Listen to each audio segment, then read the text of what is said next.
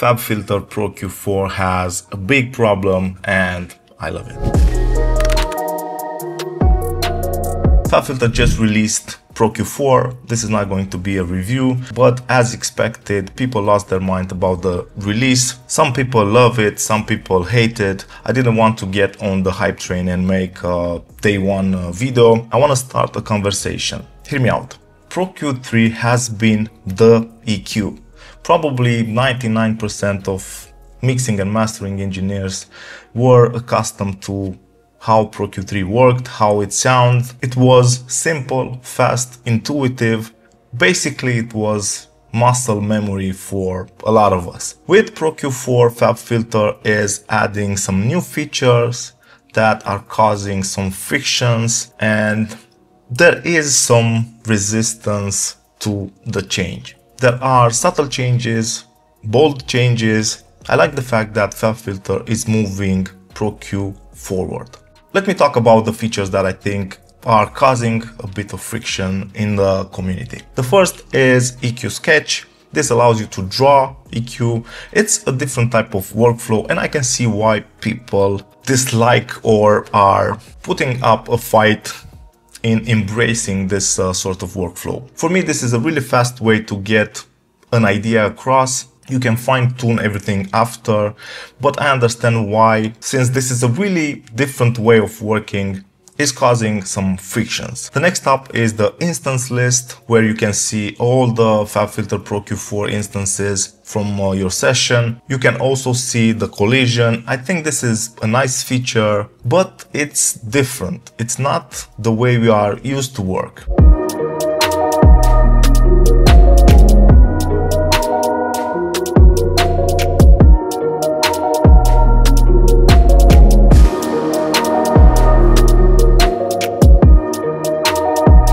Now we have Spectral Dynamics. This is going more into Suite 2 territory, and it's so good to have this feature because, like most of you guys, I have Pro-Q probably all my tracks in the session, and to have the ability to switch to a Spectral Dynamics processing is key. This is going to be really useful for problem fixing, and I appreciate the change. And I think this is the feature that most of us are embracing. Lastly, now with Pro-Q4 we have character modes.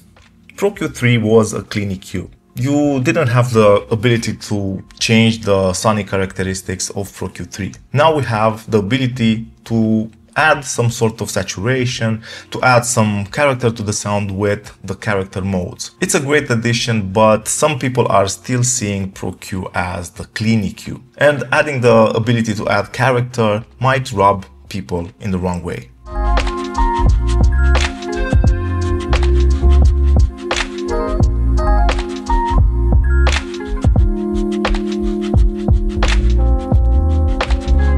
And those are just a couple of new features from Pro-Q4. Look, change is weird.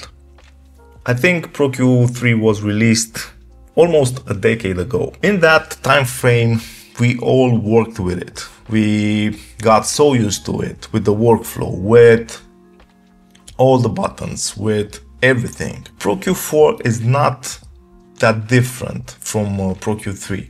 It still has that core functionality. It's still Pro-Q3 in a different skin, let's call it. But with a couple of new features, FabFilter is trying to move forward. Sketch EQ, for example, it's not something that we are used to, and it's normal to have some resistance to the change. I'm trying to implement the features in the workflow and see how much time will it take until I am comfortable with this feature. Also, the instance list is not something that we are used to. We are not used to seeing all the Pro-Q instances in a single window.